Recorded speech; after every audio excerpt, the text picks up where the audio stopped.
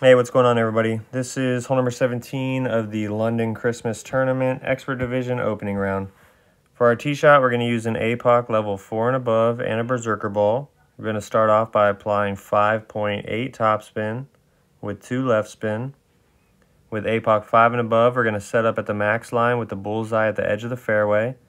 APOC 4, you'll have to push 2 rings into overpower to establish the same aim point since you lack the necessary yardage compared to an APOC 5 and above.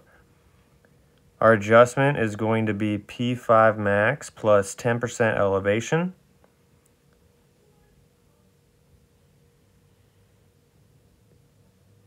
And then after our adjustment, I am going to rotate the screen and line up the ball guide with the tee and push forward 4 yards.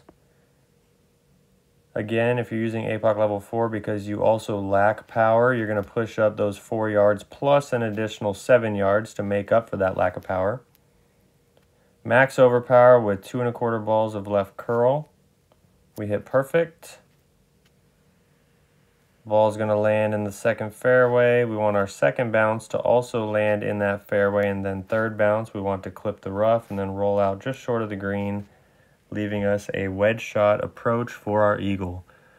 For further instructions on how to play this hole, make sure you guys click the link below and subscribe to Expert Tournament Guides through Golf Clash Tommy. Good luck in your opening rounds.